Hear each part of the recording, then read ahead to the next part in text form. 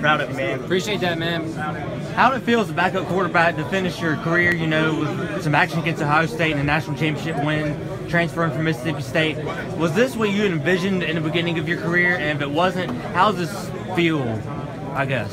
Yeah, you know, I mean, I couldn't say that this was my vision. You know, it's just something that, you know, you wake up each year, each day at a time. You take it one day at a time, and then, you know, you wake up and you end up being a national champion. I mean, I wouldn't want it any other way. I mean, I know that God has a specific plan for all of us, and I mean, what a way to go out. You know, my senior year, I'm so happy for everybody. All right.